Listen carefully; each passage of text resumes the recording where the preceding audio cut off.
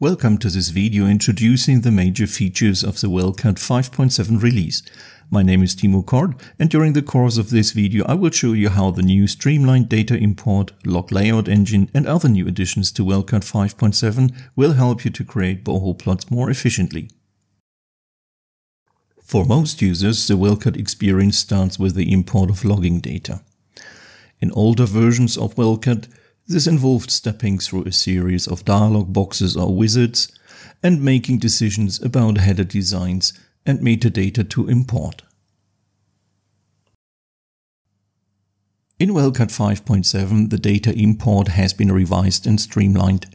For most file formats, the import workflow has been reduced to a single step, which I will demonstrate now by importing a LAS file. Instead of opening the File Open dialog box, I simply drag and drop my file from the Windows File Explorer into the WellCAD workspace. The Import dialog box opens and I select the data channels to import. No need to select the header design and matching header keywords at this point. For your convenience, the new borehole document is displayed in draft and fit mode. All logs are available from the Explorer bar, waiting to be dragged and dropped into the workspace to create a new layout. All metadata available in the LAS file has been imported automatically and is now available in the new metadata bar.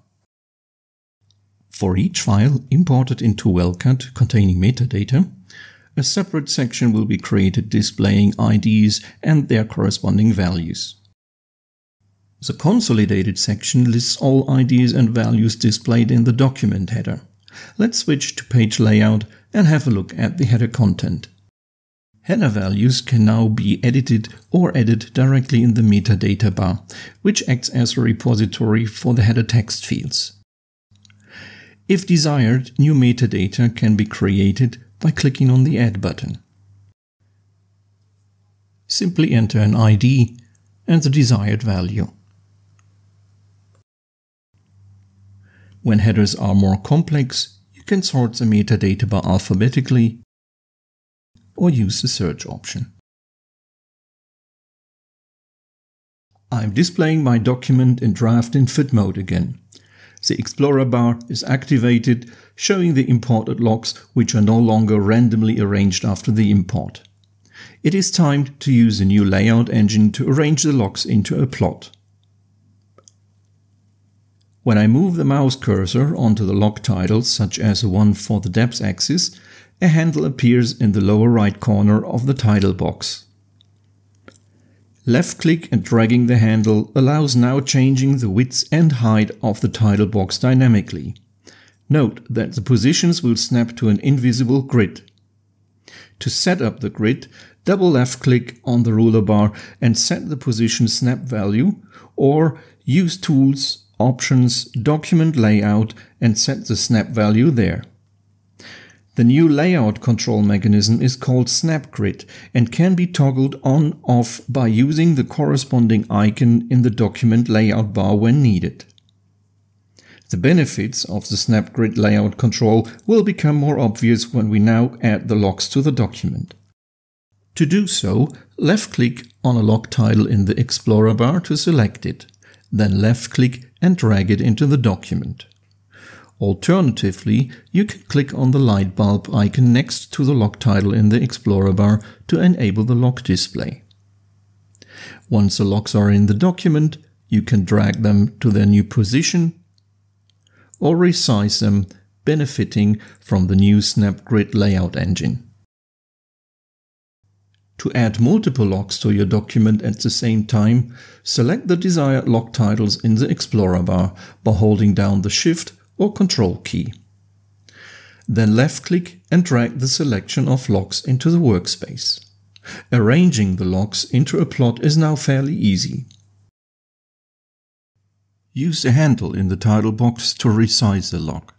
Left-click and drag the center of a title box to change the position of the entire log column.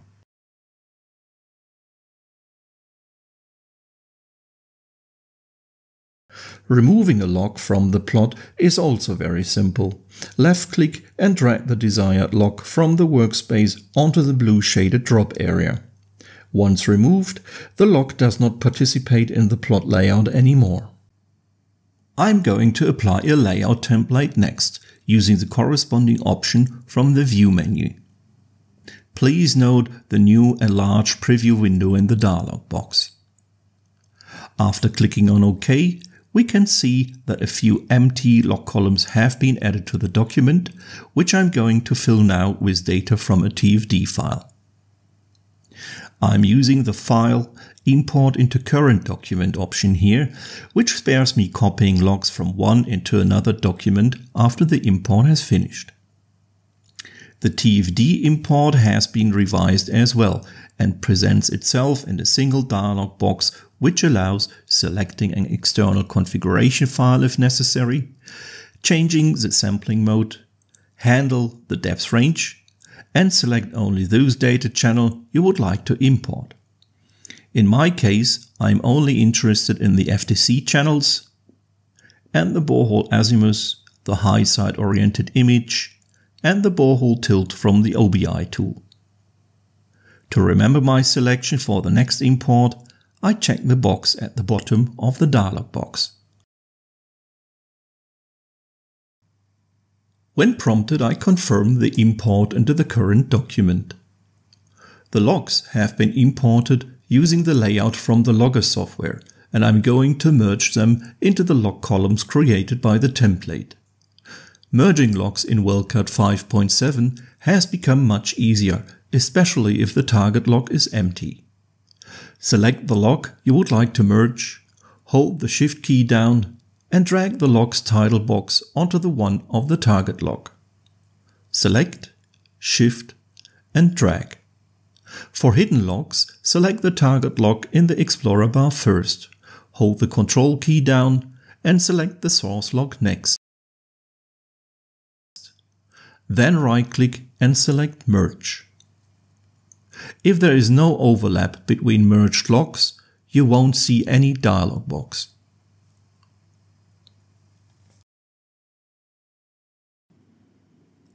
To show you another frequently used import feature, which has been considerably improved in WellCAD version 5.7, I will import some lithology data from Excel.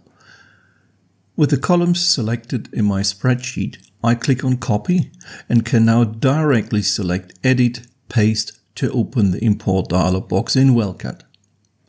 The import is no longer a lengthy wizard-style workflow as in the past, but a single dialog box providing all the familiar options like data preview, delimiter, and log type selection.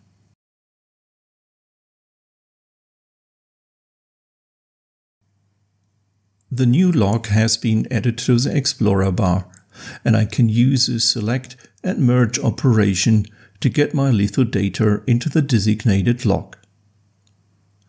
Looking closer at the litho log properties reveals two new icons for the pattern dictionary entry. Clicking on the folder icon, I can select and load my desired pattern dictionary with just a few clicks.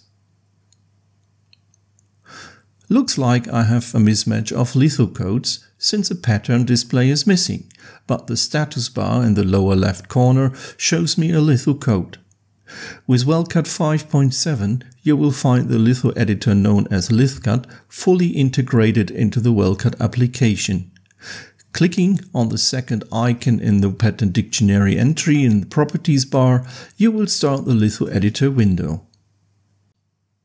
In the editor window displaying the contents of the currently attached pattern dictionary, you can open or save dictionary files, add new patterns, or edit patterns in place, as we will do for the code of our quartz veins.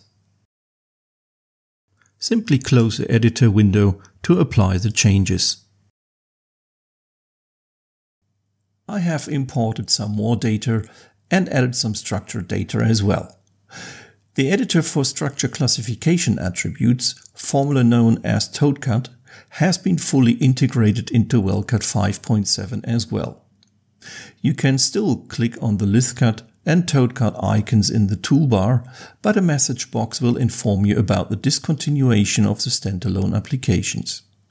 When closing the message box by clicking on OK, the editor window will open and you can load classification dictionaries or create new ones. To fully benefit from the in-place edition of already loaded dictionaries, display the properties of the structure log and click the Options button in the Attributes field. For each classification loaded, you can either replace it with a new one by clicking on the folder icon, or click the tadpole icon to open the classification editor and edit the attributes in place. Before we talk about new and enhanced processes in WellCAD 5.7, I would like to mention a small but very useful feature. You can now add a background color to the text boxes of a comment log. Simply select the log and left-click into the desired text box. Choose your background color and opacity level and click OK. The WellCAD development team has done a great job revising the entire casing integrity module, processes as well as the workspace. Unfortunately, the topic will be too comprehensive to cover in this overview video, and a special one will be recorded soon. New processes related to the data example currently open in our borehole document can be found in the Easy module, RGB log section. A new Retinex and sharpening filter has been added and the brightness and contrast process completely revised.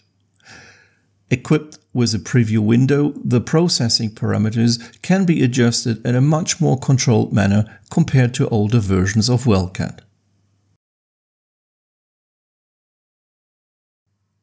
For those of you who like to automate tasks in WellCAD, I have good news. Since WellCAD 5.7, the integrated script editor supports creating and running Python scripts. For your convenience, a Python interpreter with PyWellCAD pre-installed is bundled with a WellCAD 5.7 installation. Let's open the editor by clicking on View, Toolbars and Script Editor. From the drop-down box at the top of the editor, I can now select my preferred Python interpreter, such as a built-in one. When selecting it, it adds already some code to import the wellcad.com module and creates an object of the WellCAD application.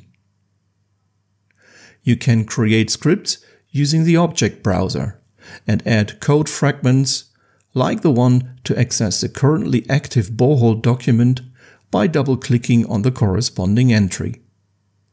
Or you simply type your code, being supported by the IntelliSense of the editor.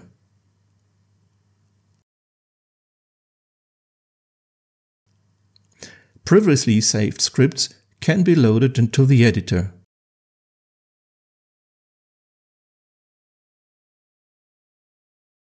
And executed by clicking on the Run icon.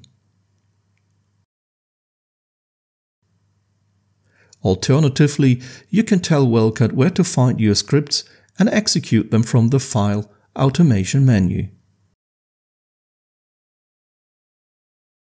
We have reached the end of this WellCAD 5.7 overview video.